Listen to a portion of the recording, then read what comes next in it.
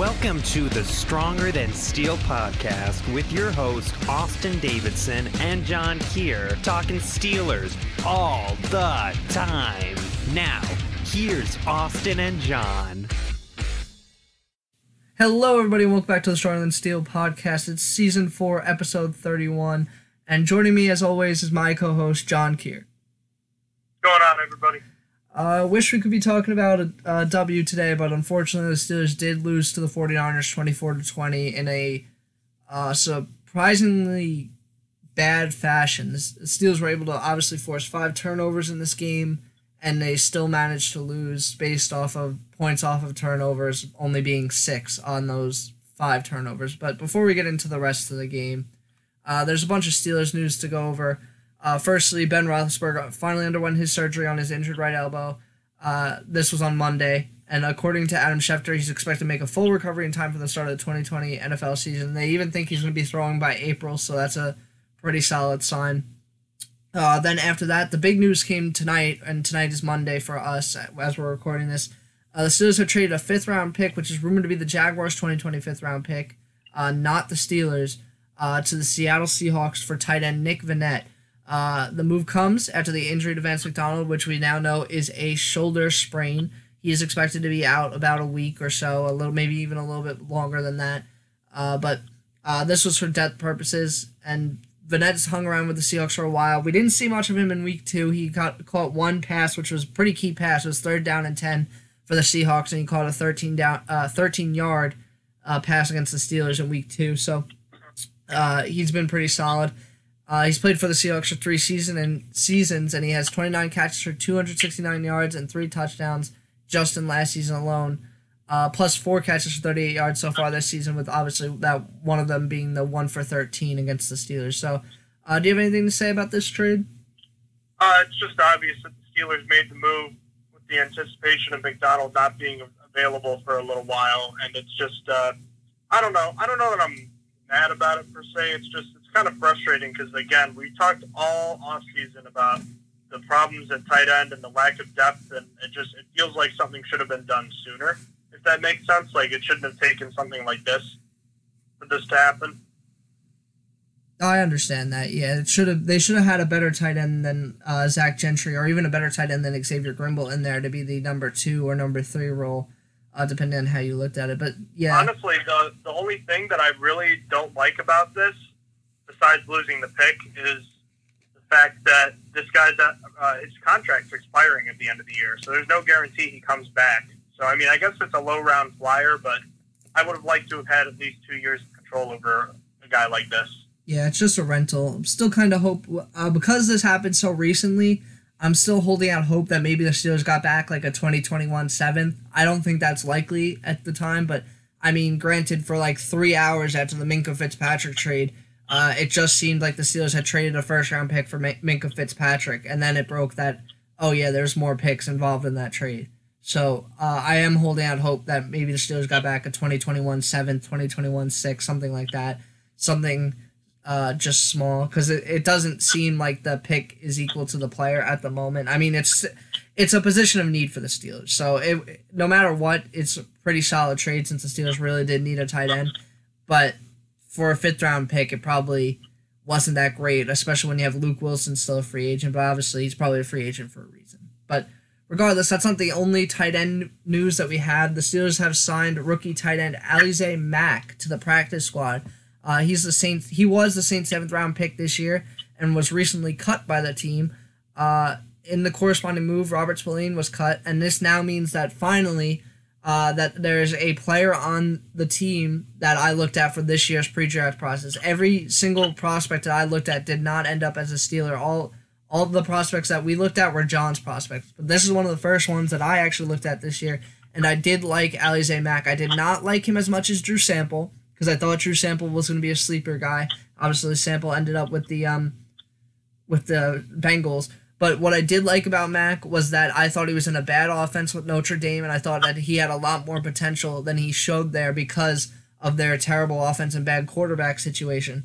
And just to give a reminder, he did have some off-the-field issues. He didn't play a whole year due to I actually forget exactly what was the issue, but there was something character something wrong with him, like, off the field. That's all I'm trying to say. But, yeah, I think he's a solid guy. He was a guy that I wanted the Steelers to get after round 4, but obviously they got Zach Gentry instead. So, but I'm happy with this for now. What I'm not happy with is that the corresponding move was to cut Robert Spillane. And it's not that I was exactly in love with Robert Spillane. It's just now I don't understand the point at the moment. It's not clear to me what's happening at the moment. Because right now there's 3 tight ends on the practice squad and 3 tight end, assumingly 3 tight ends on the active roster. Because now you have, on the active roster, you have Vance McDonald, Xavier Grimble, and I'm assuming, it might be 4. I guess I shouldn't say that Zach Gentry is going to be cut. You have Nick Vannett and you have Zach Gentry, and now you have 3 on the practice squad, and you have Kevin Rader, Christian Scotland-Williamson, and now Alize Mack. That seems like a lot of tight ends, a lot of not good tight ends at that as well. And I was really mad because I even said it. I texted John earlier today when that happened. I was like, I swear to God, if I see anyone cut besides Kevin Rader, I'm going to be pissed. And I saw that with Robert Spillane, and I was like, what is going on here? Do you have anything to say about this move? It's kind of a small move. Just, question for you, if you remember much about your pre-draft analysis of him, was like, what did he do really well, and what is his upside, in your opinion? I thought he was a pretty good pass catcher. I thought that's where his tape didn't show.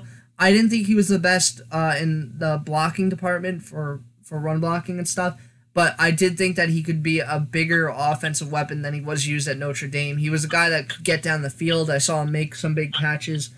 For a tight end, anyway, he could really move. I thought he was pretty fast for a tight end, and it's really all I remember. It's just I was happy with what he showed me. I liked his pass catching abilities. I thought that he was underutilized, and I thought that made him a sleeper as well. He just wasn't my favorite sleeper. I gotcha. No further thoughts on the matter for now. All right, and one last move. This one's even smaller. And also on the practice squad, defensive back Alexander Myers, who was floated around as a guy that could have broken out in the preseason. He got injured and cut earlier on, but he's returned to the team, and the corresponding move has been cutting cornerback Trevon Mathis from the practice squad. So Alexander Myers has been brought back, so they obviously did see something in him, and he's healthy now. I'm assuming he is anyway. But yeah, so that really wraps up the Steelers news going to the game. Now, I guess we're going to go into the game. Obviously, like I said, the Steelers lost 24-20, and honestly, the Steelers probably should have won probably like 38-24, but here we are. And what would you like to start with here?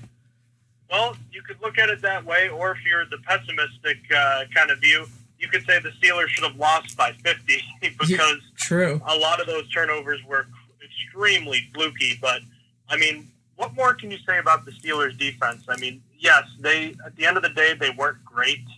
I mean, they did give up over 430 yards. I mean, we can get into kind of like the time of possession stuff, but I mean, the game starts off about as well as it could have if you're the Steelers. You got a pass that's deflected and intercepted by T.J. Watt, and you get the ball right at the San Francisco 33-yard line to start for Mason Rudolph.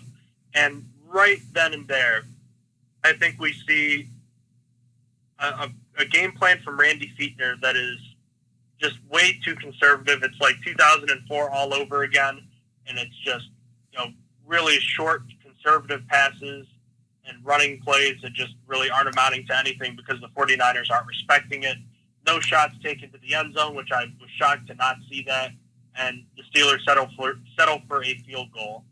And the defense continues to hold, and then you get another turnover, this one intercepted by Mika Fitzpatrick. I didn't think he was great because he did miss a couple tackles later in the game, but he made his presence felt immediately, and it was really nice to see that.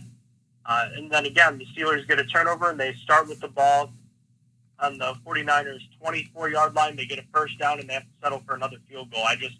I really felt like the offensive game plan, especially in the first half, was just not good enough, and they turned it loose more in the second half, but they weren't great at that point, and it was too little too late. I just didn't see enough from this offense, and it starts with the game plan. I really didn't think that this conservative clammy type of game is what you needed, especially in this situation. I know you want to protect the quarterback, but there's nothing left to protect now. You've got to win. Yeah, the announcers were even harping on them. It's like, why isn't Mason Rudolph throwing down the field? Eventually they got to throw down the field and make them respect it a little bit, but they just weren't letting Mason Rudolph unload. Like, I'm pretty sure you sent me this on Twitter, the stat line, but the Steelers only finished with 2 passing plays that were caught after the 1 yard line. Like, 1 yard down the field. Like, that's terrible. Like, they didn't drive down the field at all. And granted, you could blame it on maybe wide receivers not getting open. You could blame it on Mason Rudolph being under pressure so much. Blame it on a bunch of things. But that's, at the end of the day, that's just ridiculous and terrible. The game plan wasn't good coming into this game, and Fichtner really, really messed this game up, I believe, in a bunch of ways. It was really bad. It was really bad planning for this game because at the end of the day, when you get 5 turnovers... I'm sorry, just to start off with this is the first time a team with 5 turnovers in a game has lost since the 2016 Chargers. Like, that's absolutely terrible. And in the second half, teams that had a +4 turnover differential were 45-0-1. The Steelers are now the one loss. It's 45-1-1 because the Steelers are the one loss to have, because they had a +4 margin in at some point in the second half. It went away because of a turnover, but regardless, the Steelers. This is a historically bad loss for the Steelers. This is the only loss of its kind from that stat line. Like, this was absolutely terrible. Yeah, and I mean, it starts with Randy Fichtner, but honestly, I mean, as we've said all year, it really applies to everybody. I mean, Mason Rudolph didn't look great early on. I honestly thought his play picked up in the second half. I thought he was better. I just didn't think he was great. And the issue is, when you've got a guy that's just okay, you really need everyone else to step up, and no one else was. I mean, Juju Smith-Schuster had the great play, but outside of that one great play, what did he do? Deontay Johnson had a couple nice plays, the long touchdown where he was wide open, and the nice play where he eluded Richard Sherman for a first down. But besides that, James Conner didn't look very good. Jalen Samuels didn't even get a touch.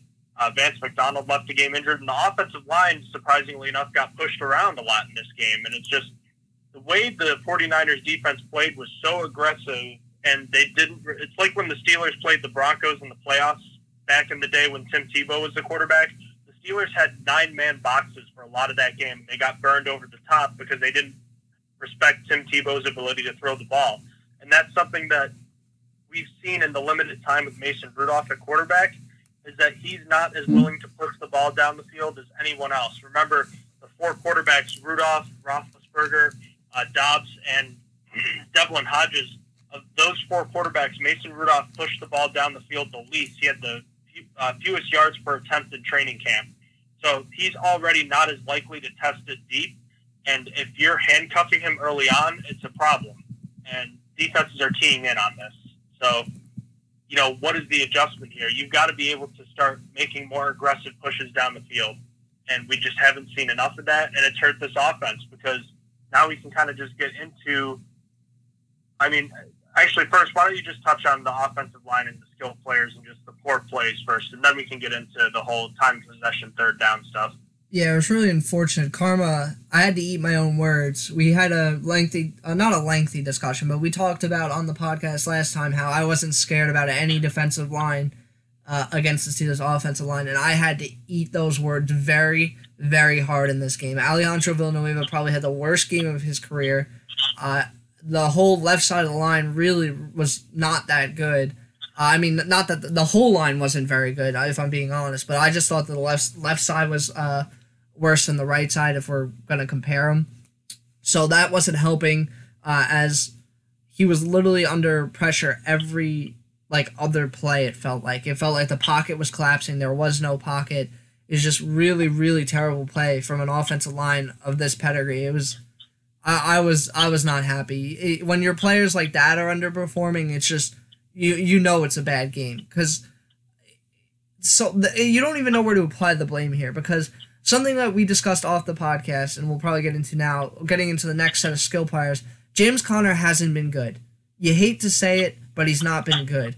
But now part of the problem is the offensive line was really bad in this game, but not only that, the defense isn't respecting Rudolph's passing game. So what that means is the defense is loading the box with 8 players, and every single James Conner rush that he had in this game was against 7 or 8 players. Every single one. There was not one where it was good.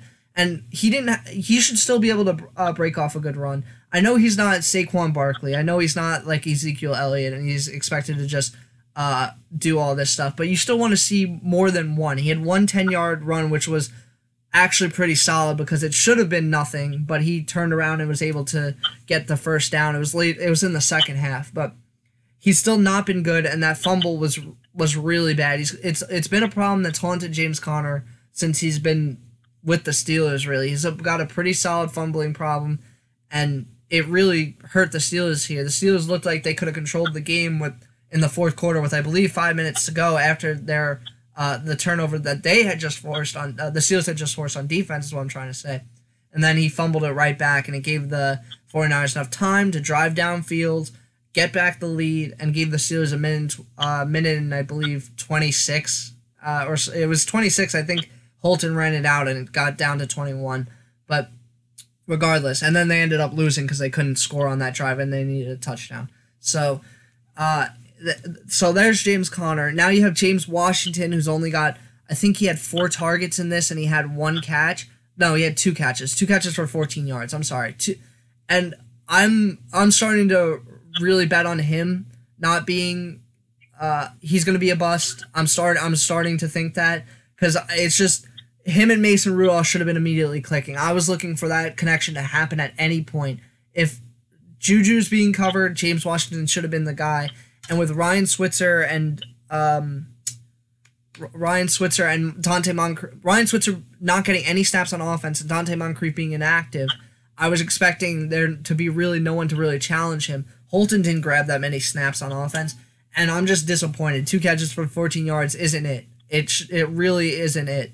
Like that's just not enough from him. Then you have Deontay Johnson, who got that 1 catch of 39. It was a touchdown, of course, and that was good. Juju Smith-Schuster didn't show up all game until that 176-yard catch. Like, his stat line finished okay until you see that the long was 76, and he had 3 for 81, which means he had 2 catches for 5 yards before that on 7 targets. Granted, this is all not their fault. Again, Mason Rudolph was inaccurate for a good amount of this game until, like, the second half where he started to pick it up. It's just, it wasn't good. Vance McDonald got hurt.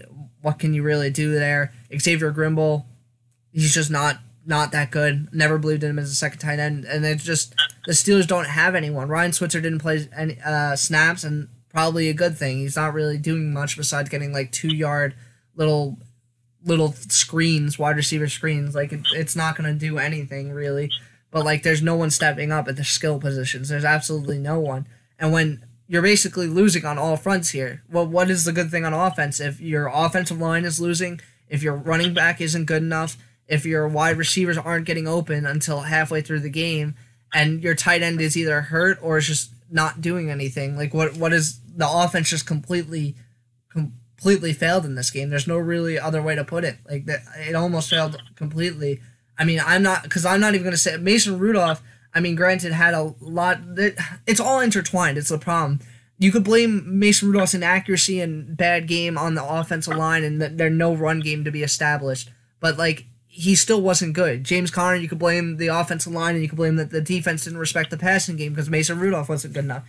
It's all intertwined here, you know what I'm saying? So the blame just goes around, and I think Cameron Hayward put it best. Anyone pointing a finger, you should just break the finger. He's going to break your finger because there's just no one to point it at. Everyone sucked. Everyone was bad, at least on the offense. I'm sorry. But, yeah, so what do you have to add about the offensive line and the skill players?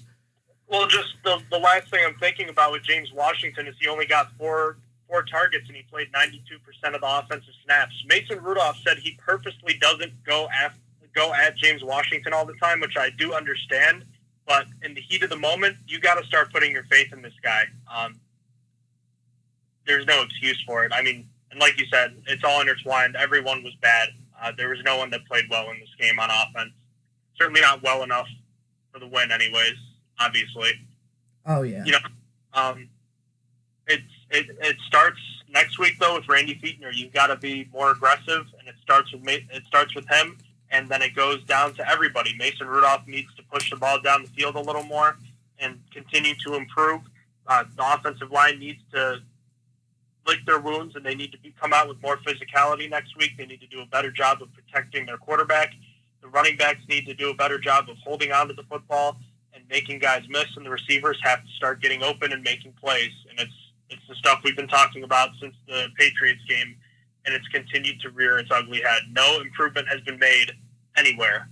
And I get that you've got the backup quarterback, but it's time. You got to start making some changes here.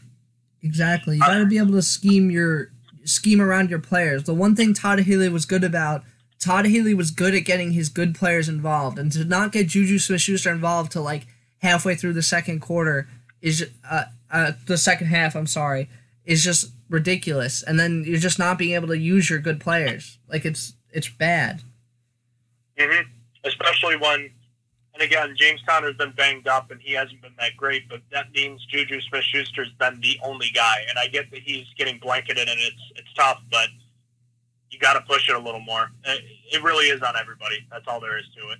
Yeah, 100%. And just one last thing I did want to say about Conner, just to say, like, how we know it's not all on the offensive line. There's a stat, right, that I think you also sent to me today. Either you sent it to me or I just saw it on Twitter.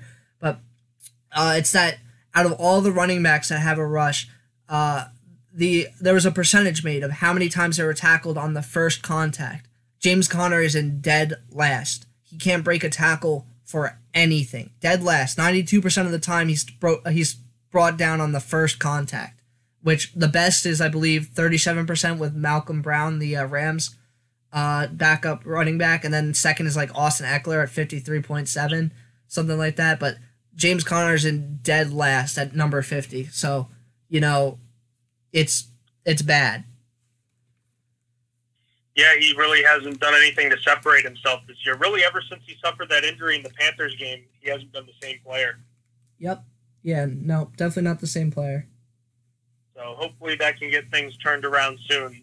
Again, it's a collective effort here. They all have to continue to get better. And, there's no time better than right now to turn it loose because there's nothing to save it for anymore. Yep. And then on the defensive side, look, they did a good job today, and I guess this is the last thing I guess to get into with the offense is the drive sustainability. They have, I think, only 4 drives that this whole season that have lasted longer than 40 or 4 minutes. The offensive snap count, they had 53 offensive snaps in this game. I think they had like 60-something in the Patriots game, but that probably had a lot to do with garbage time stuff. And they had, I think, 57 or something last week against the Seahawks. Meanwhile, their defense played 79 snaps. And, I mean, look at these guys who played 100% of the snaps. Both inside linebackers, Mark Barron and Devin Bush, played 100%. Maybe that's why we saw Barron taking a play off. Dude was probably gassed. He played 79 snaps in this game. Joe Hayden played 78. Terrell Edmonds and Minka Fitzpatrick played all 79 snaps. I mean, these guys, Steven Nelson played 100% of the snaps. Bud Dupree and TJ Watt played 75 and 72. That's 95 and 91% respectively. These guys are gassed, man. We've seen it in all 3 games so far, and it continued to rear its ugly head. Why are the Steelers why do they just not feel like playing? Maybe Mike Hilton got hurt. He played just 17 snaps. Why is Cameron Sutton playing just 11? Why is Ola Adeni playing 11 snaps? Who knows? I guess they don't trust in their backups at all here because, I mean, we've been waiting for Ola Adeni to break out, and Ola Adeni had a quarterback pressure in this game. I forget exactly what. It should have been a sack, or him and... Oh, see, now my memory is not doing good. I remember seeing the 92 coming off the left side and someone else coming off the left side, and it was the other guy, the other Steelers player that came off the left side that should have had the sack on Jimmy Garoppolo on that play, but it didn't happen, and Garoppolo ended up rolling out to the left, and I forget exactly what even happened on that play, but regardless, they just don't trust in their backups, and here we have the defense playing 58.7% of the snaps in the entire game. That shouldn't be happening. The offense should be in control of this game and should be the one playing more of the snaps here. And like you said, they're all gassed. Like, they're all playing 100% of the snaps. Not all of them. Obviously, you just listed it out. But it's just, they're playing a lot of snaps in these games. And these guys are tiring out. And it's just, they're not meant to play 100% of the snaps. Mark Barron wasn't brought in to play 100% of the snaps. He was supposed to be a rotation piece. But due to Vince Williams being hurt and the depth behind it just being questionable, because you don't want to start Tyler Matakevich, Mark Barron's forced into this situation to have to play 100% of the snaps. I was never expecting Mark Barron to be a starter here, and not for the long run. After Devin Bush was brought in, of course, I mean. But, like, here we are, and this is the situation we're in, and the offense isn't helping them at all, and now you have a team that doesn't even believe in the guys that it's developing. I don't get it. Every single time I've seen Ola Adeniyi on the field, he does something good. Whether he's forced to pressure, he's doing something. I don't understand why he doesn't get to play more snaps just to see what he's doing. Because here's something that I will say bad about the defense, and it was exactly why I didn't get my hopes up. Bud Dupree cannot turn speed into power.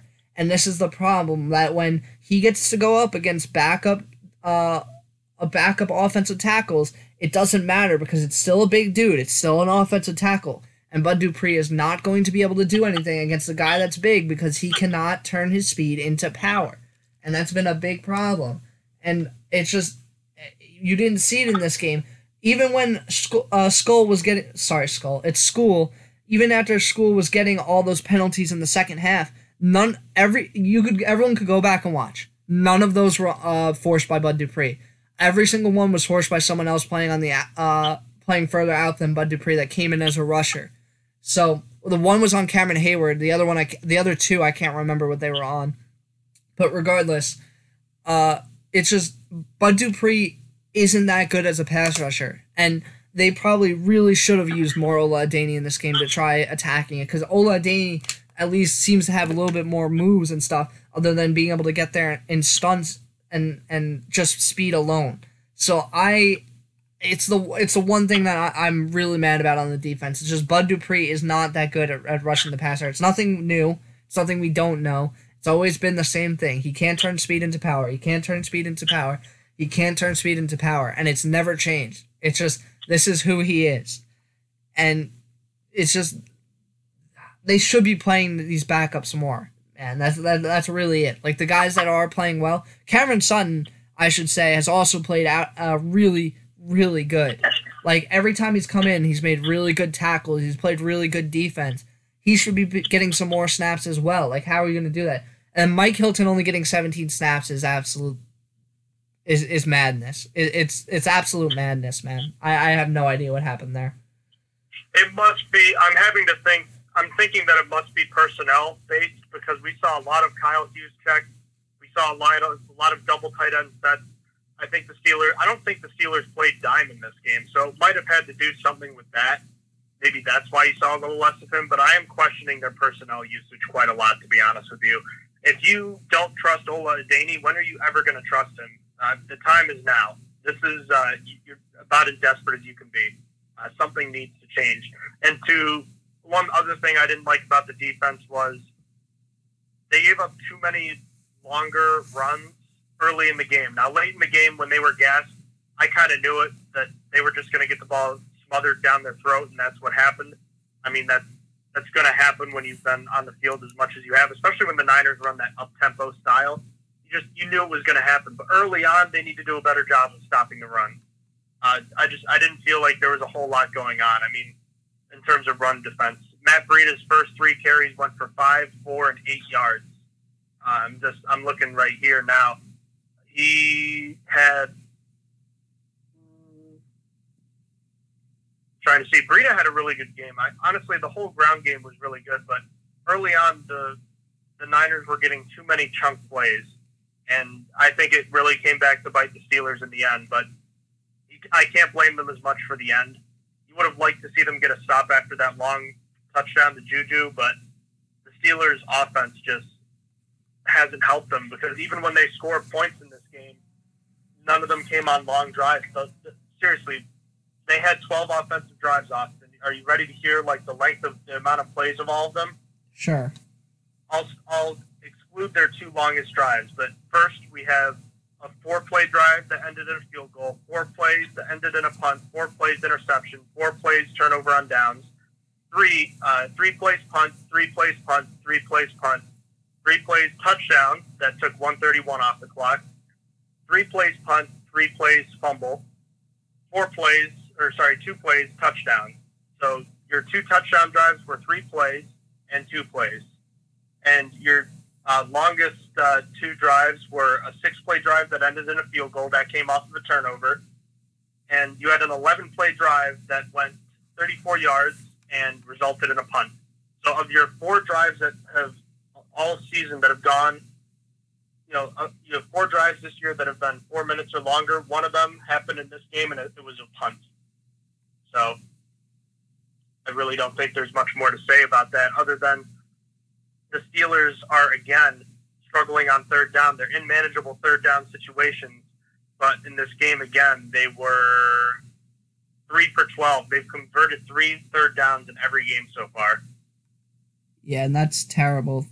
Like, the third down percentage is what's really, really bad about this team, because I love Twitter for my sports stuff. Another thing I saw on Twitter, so the Steelers are one of the worst teams at converting third downs this year, but what they're not is the worst team at being in a not manageable third down situation. In terms of average yards to go on third down, they rank 13th in the league, like 13th, number 1 being not that bad. So this team is putting themselves in manageable positions and they're just not converting. Like, that's just like salt in the wound. Like, they're not good there, and they're just really, really struggling. So I don't even know what to say. It's just the defense could have been better, yes. But, I mean, they came up with the 5 turnovers, and, yeah, you can say they were, gimmicky, stupid mistakes by the offense. But, I mean, I'll take it, right? Like, you'll take that. It's tough. Like, yeah, they could have been better, but it's hard to pin a ton on them when the offense's 2 touchdown drives came on really quick. Like, they both combined took less than 2.5 minutes. Those 2 touchdown drives combined. So, I mean, even with the successful drives, this defense was still getting gassed. Yep. Yeah, because there was just no time being taken off the clock, no time for them to sit and rest. And so, like, going back to those guys that are getting all those snaps and on defense, like, it's rough for them. That's a lot of playing time. And at the end of the game, the Steelers still had a chance, but they went 3 and out. This was just one of those ugly games, and I guess where do we go from here? I don't know, man. I finished last podcast saying that I was probably going to predict a win for the next week, and now I don't know. I expected this team to go 8-8. I don't know if I could predict this team to get 5 wins at the moment. It's just, if you can't win with 5 turnovers and you have 6 points off of those 5 turnovers, where are you ever going to win? Where are you ever going to be able to put up more than 20 points a game?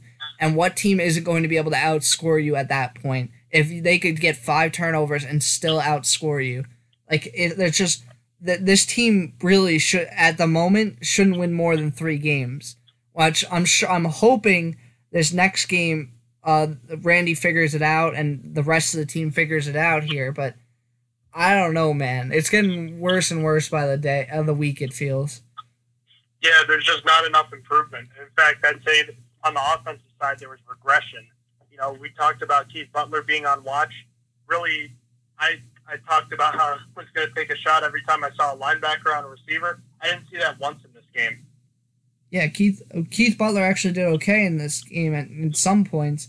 And honestly, something that's been floating around is Danny Smith looks great right now. Danny Smith, we were ready to sack after last season, and Danny Smith seems like the only guy that's okay. Like, both Tyler Matakevich and Jordan Dangerfield are tied for 4th in the NFL with special teams tackles. You have Chris Boswell, who's perfect. Jordan Berry, I could even say, is probably having a career year right now, which is amazing for Jordan Berry. Granted, he's being put in situations where he can punt from all the way from his the Steelers side of the field, so he's able to punt more. But all his guys are performing great. So seems like Danny Smith right now is the only like perfect coordinator at the time this year.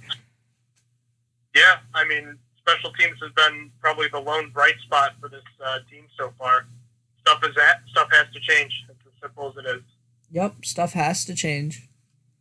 All right, so let's get into week 3. It was a rough week for me, man. I had the Thursday night game right with Jacksonville and Tennessee, but starting on Sunday, things turned bad for me in a hurry, and it starts with the Colts and Falcons. And the Colts get up early. They almost the Falcons nearly come back in this one, but the Colts were able to eke out a 27-24 victory.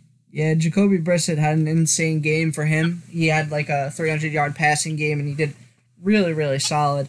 And that's my man's, of course. So, yeah, Falcons did keep it closer than I thought it would be.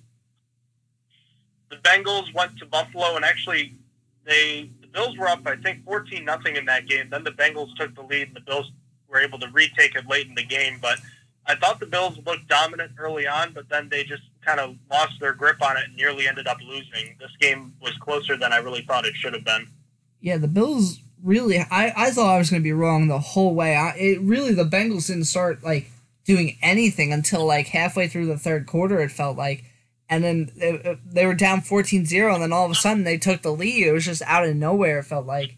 But, I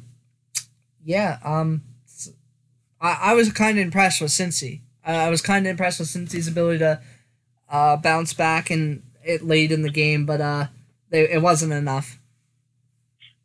No, it was not. And neither was the performance of anybody on the Miami Dolphins for the third straight week. And somehow, what is their best game of the year? They still lose by 25. The Dallas Cowboys run roughshod over the Dolphins, whom I had bet, along with a couple buddies of mine, money that the Dolphins would win. And to be honest with you, it looked okay early on. They did miss a field goal, but Josh Rosen and the Dolphins were getting in the red zone. I think they had 3 red zone trips in the first half, and I think they got like a field goal on them. Just, that team is so bad. Even when they get in position, they fumble it away. They throw a pick. Rosen gets strip sacked. Kenyon Drake fumbles. It's rough. It is unfortunate. Yeah, being in Miami must not be fun. It could be. It gives me a little bit of feelings of being better because Pittsburgh at least is not Miami right now, and they're just really bad. There's a few scares early on that Miami was hanging in there and getting in really good positions, but Miami is really good at blowing any chance they're given. So Dallas still ended up covering here. Yeah, and it really looked like they weren't going to for a while, but they ended up blowing that one open just at the end there. Yep. The Denver Broncos went to Green Bay, and I thought this one was one of the easier matchups of the week. The Packers defense smothered the Broncos' lifeless offense, and the Broncos defense, no sacks again. The third straight week, no sacks this season. Aaron Rodgers being kept clean, and the Packers keep rolling 27-16. Something's wrong there, man. This is the only time in NFL history a team hasn't had a sack through the first 3 weeks. Like, there are teams that have finished with only... I remember looking up last year to try and see if the Raiders were on track to be one of the worst teams ever for sacks in a year. But and I believe the team with the least amount of sacks had 10 throughout the entire season, but never has a team had 0 through 3 weeks. They're probably livid seeing Shaquille Barrett. Shaquille Barrett by himself has 8 sacks through 3 weeks. He already got an incentive from the Buccaneers for 8 sacks. That it was a $250K incentive. That obviously is a former Bronco, so the Broncos are probably livid. But there's something I haven't really watched the Broncos game. I'll be real honest there. There's something wrong if Von Miller and Bradley Chubb aren't able to get a sack. Like, I know Derek Wolfe went down this last game, but he's not known to be a pass rusher really for the most part. But like, that's insane. I have no idea how with a guy like Vic Fangio, a defensive-minded coach that's so good at what he does, how they don't have a sack. It really is quite perplexing and troubling, to say the least. They're 0-2 now, 0-3, headed for what could be a tough season. The NFC North continues to look good, though. The Detroit Lions moved to 2-1 with a win on the road against the Eagles, who are 1-2 and are quickly in trouble here. Yeah, Philly has such a good team on paper. Like, I don't honestly understand what's happening. Like, I heard Ronald Darby has been terrible. I this is another team I haven't really watched. Their whole secondary. It's the whole secondary is bad. Okay, yeah. So I haven't really watched a game, but I see a lot of Eagles. The main ones I see them harp on are Nelson Aguilar and Ronald Darby. They've been the biggest two that I see Eagles fans complain about. And I don't know, man. Like I thought Aguilar was trash for his first two seasons when he was drafted. Then he kind of actually finally had a turnaround last year, I thought. And now I guess he's returning back to what he was with dropping balls and stuff. But regardless, I don't know what's happening with Philly. Maybe losing, what's the Jets GM name? I'm not sure. Okay, well, losing that guy, he was, because he came from the Eagles. I can't remember his name right now. That might have been a bigger loss than maybe anyone expected or something. I have no idea what's going on with the Eagles right now. The Eagles are such a good team on paper. It doesn't quite add up. The Chiefs went in hosting the Baltimore Ravens, and it looked like they were going to pull away, but the Ravens came back in late thanks to a couple of crazy plays by Lamar Jackson that honestly should never have happened. The Chiefs either fell asleep on it or the Ravens just got lucky, but they made a game out of it. And because of that, Will lost out on a parlay that he bet. Because it was I think 1 point off or 2 points off, and he was pretty salty about it. And this was Lamar Jackson's worst game from what I understand. I watched the first half, and I didn't feel very comfortable watching him throw the football. Yep, this was basically what I was expecting here. I think he's an okay quarterback, and he's just not a good quarterback. And we saw him play some really garbagey teams when it comes to defense up until here. And even here, man, the football gods were just like, yo, we need to help Lamar Jackson too. We can't let people go back to thinking he's a running back. Like when those 2 4th down plays where he just heaves it up. Did you see them? Did you? Yeah, I saw both of them. The one to Snead and was the other one to Marquise Brown? I forget. I only remember the Snead one. I saw them both in time because this is like the most important 1 p.m. game to me to watch. I thought it was going to be a good one. But it was like Jesus himself didn't want Lamar Jackson to look bad in this one. I saw him throw up that first one, and I was like, that's getting intercepted. There's a defender right there, and somehow it's still caught. I was like, this would never happen. If this was a Steelers game, that would have been pick 6 right there. It's just, I have no idea what happened in the Chiefs that they weren't able to pick off those. But, the Chiefs were blowing out the Ravens for a good majority of this game. It was incredible that Baltimore was able to get back into that, but it took a lot of luck. There was a lot of luck in this game for the Baltimore to even crawl back as much as they did. Indeed, but the Ravens fall to 2-1, and they're currently leading the division, which is crazy to say that the Steelers aren't out of reach, but the Ravens might not be as legit as we thought, but we'll see.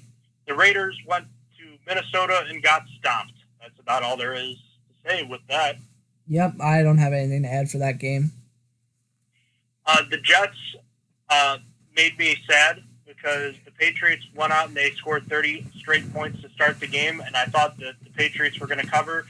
And then the Jets, I think they blocked a punt or something like that, and then Jarrett Stidham threw a pick 6, and Tom Brady came back in, and that was it. Yep, and it forced New England not to cover, which is so stupid. I was so mad. The Jets offense did nothing, literally nothing. The Patriots, I forget his last name, it's Gunner something. He muffed the punt, and Jamal Adams recovered in the end zone. And then the other one was a pick 6 from their backup quarterback. I was so mad seeing that Patriots didn't cover here. The Daniel Jones hype train has officially left the station. I really did not see this coming. The Buccaneers got out to an early lead, but the Giants come all the way back, and Daniel Jones scores the winning touchdown in the final minute. Bruce Arians makes an interesting decision to take a delay of game penalty for his kicker, Matt Gay, who then pushes the field goal, and they lose. So now he looks like an idiot for doing that. Yes, he definitely does. He said it was to help his kicker, and it obviously did not work out. But Danny Dimes is out here and about, the legend of of him starts off early. He's one of the few quarterbacks to ever come back from an 18-point lead, 18-point deficit. I'm sorry. It's just it's pretty good. I mean, also I just want to say it one more time. Shaquille Barrett is a really bad man. He's really, really good pass rusher, which is it's crazy to me. He leads the league in sacks. Never would have expected that. I'm sure someone bet on it though. Do you remember the old commercial with Cam Newton and that little kid who was warming up his arms, saying like, "I'm going to become your mom's favorite player"? Yes, because I keep seeing the memes about it. But go ahead. Yeah, because who knew that was Kyle Allen? I love that meme, dude. I love that meme so much. Yeah, it really was Kyle Allen. So who would have thought? We certainly didn't think that the Carolina Panthers were going to go in and lay a whooping on the Arizona Cardinals, even though the Cardinals aren't that good. Apparently, Cam Newton just sucks. I'm sorry. It really is. People are talking about the Panthers moving on from him after this year, and I kind of agree. Like, he's not the MVP Cam, and he hasn't been for a while. It's taken a while for people to kind of join this train. I kind of felt like I was probably on this train a little too early, but like Cam hasn't been good for a while in my eyes. And I mean, you see Kyle Allen come in and throw 4 touchdowns like it's nothing. It's just like if Newton even comes back from his Liz Frank injury in his foot, like is he even going to be the starter? We'll have to see. One game doesn't define a guy, especially against a team like Arizona, which literally is pretty devoid of talent for the most part. Besides Chandler Jones, which Chandler Jones did do his part in this game, but that's not enough. I got to give you credit. You saw the Saints hanging in there, and they actually won over the Seahawks. The Seahawks scored on the very last play. That was a deceiving score at the end there. I guess I really just the Seahawks maybe just aren't that good, and that makes the loss against them in Week 2 that much more painful. Yeah, I'm not sure if it's Seahawks being bad or the New Orleans team being very complete. I just still really like New Orleans team, even with so here's the issue, or not the issue. I really like Teddy Bridgewater. I liked him in Minnesota. I liked him when he went to the Jets. I have always liked Teddy Bridgewater. I always thought he was going to be the best quarterback from that draft class, and I still like him here. Like, he's not Drew Brees, of course. He's never going to be Drew Brees, but I liked him, and I thought he was starting caliber, and I thought he was top 15 starting caliber, like the better half of the league of quarterbacks. So I didn't feel as bad with him starting, and I thought that they could tear apart Seattle's defense. And what ended up happening was Alvin Kamara teared up Seahawks defense, where the Saints blew them out. Essentially, the Saints had this game like locked down really early on. Like the Seahawks weren't able to do much, but yeah, it still hurts. I don't know if the Seahawks are just really bad or what here. I feel like if they get Jalen Ramsey, they're immediately way better though. Yeah, absolutely. Time will tell. It looks like the Jaguars might be trying to hold on to him. Yeah, it seems like they're trying to make amends, which I think would be smart. Agreed. I agree. Houston Texans go into LA and they beat the Chargers 27-20. That Chargers team is it's tough. They're really shorthanded right now. Yeah, they fell apart too. I checked the score of this game early, and it like the Chargers had it. The Chargers, I believe when I checked the score, I might be wrong here and confusing with another game. I'm pretty sure it was like 17-3 or 17-10, something like that. I was like, oh well, I guess I talked all this smack about them for no reason, and Houston just battled back and won it. I was kind of surprised to see that, but yeah, this Chargers team is really injured right now. I mean, you just kind of hate to see it. It's just kind of like Keenan Allen and Austin Eckler trying to do everything on their own, and like the defense isn't helping at all. On Sunday night, the Los Angeles Rams went into Cleveland and got an ugly win over the Dog Pound, and man, the Browns, the only team that looks worse than the Browns in the North might be the Bengals and Steelers, and that's saying something because the Browns really haven't looked that good either. They really don't look good at all. If you ever feel bad about the Steelers' play calling so far this year, just remember that Kitchens called a draw on 4th and 9 in this game. So if it makes you feel any better, Freddie Kitchens quite literally pissed this game away. Didn't even give his team a chance. This might allow the Ravens to run away with the division with like a 6-10 record. Honestly, this whole division sucks. Honestly, I mean, the Ravens could be for real, but I mean, you're thinking if the Steelers are as bad as if they continue to be as bad as they are, you're saying that the Ravens get basically 6 free wins, and then some of the teams that they beat outside are going to be Arizona and Miami. Yeah, so like this whatever team comes out of this division as the playoff contender is gonna be like a first round exit in my opinion. I mean, it's early in the year, but like it's gonna. But I feel bad. This division sucks. Yeah, it has not looked good early on, and of course injuries have played a part. But man, even in the Browns win over the Jets, like it really felt like they did not do a good job in that win over the Jets. No, and you felt like they should have done more. Like, and it's really funny. People are really coming at Baker Mayfield's neck. He has like 5 interceptions through the first 3 games and only 3 touchdowns. And like, so I saw Giants fans attacking him the most today. Giants fans were really going at his neck because he said I know he talked some smack about Daniel Jones being drafted number 6, which honestly is fair still. I still defend that. He would have been there at 17. But regardless, anyway, that's off topic. Fans are really coming for Baker Mayfield's neck. He's been called overrated a lot through the first 3 weeks. Yeah, time will tell where things go, but it has not been a good start. Hasn't been a good start for the Redskins either. They fall to 0-3 and get manhandled by the Bears in Washington, D.C. That team looks defeated, and I just don't think they are comfortable with Dwayne Haskins. They don't want to throw him into the fire. Yeah, Washington is bad, and they should feel bad. I feel bad for the guy. There's a guy over the weekend who put an 86-cent bet that was parlayed with like 20 NFL and college games, and if the Redskins won this game, he would have won million. Yeah, $500,000. $500,000 after like 19 other things had went right for him in the day. If I was that guy, I would have been so mad. But to be fair, this Redskins team is so bad. So I mean, I saw it coming, but he made a lot of I forget what he did. He made a lot of bold choices. You hate to see that happen. You do. You really do. And then the last game, of course, the Steelers did not cover, or they did cover a 6.5-point spread, but obviously came up short in the victory. Yeah, I did say the Steelers were going to win, so I did get the right call there, but I mean, you hate to see it. So, Austin, you went 10-6 this week, another stellar week, and I dropped back down to 5-11. So you're 26-22, and I'm 17-31. So I'm about I'm 9 games behind you. So not a great year for me so far, but I still have hope for now.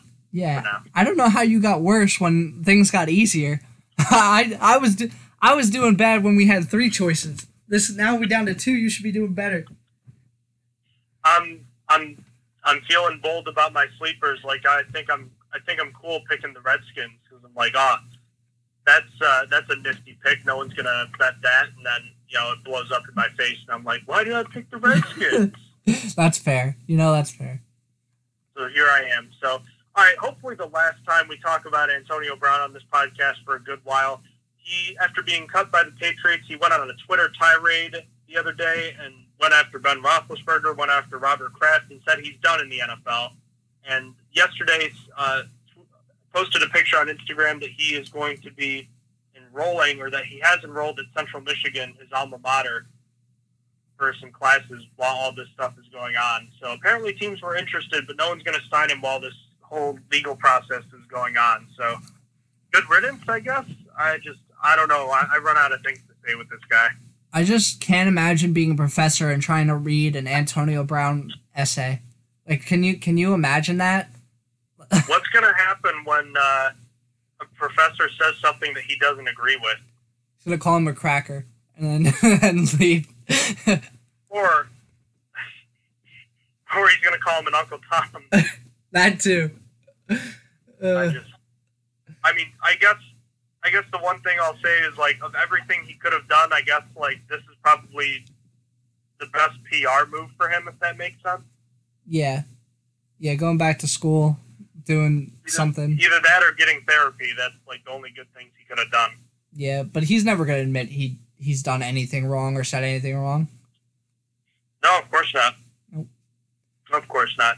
And then last but not least, not last, but Atlanta Falcons safety Keanu Neal, another tough blow for him. He suffered what seems to be a season-ending Achilles injury. You might remember last year he tore his ACL on opening night on Thursday Night Football and missed the entire season. You hate to see it for a guy whose rookie contract is about to expire, so he's probably going to miss out on a big payday because of it. Yeah, he's a really good safety, too.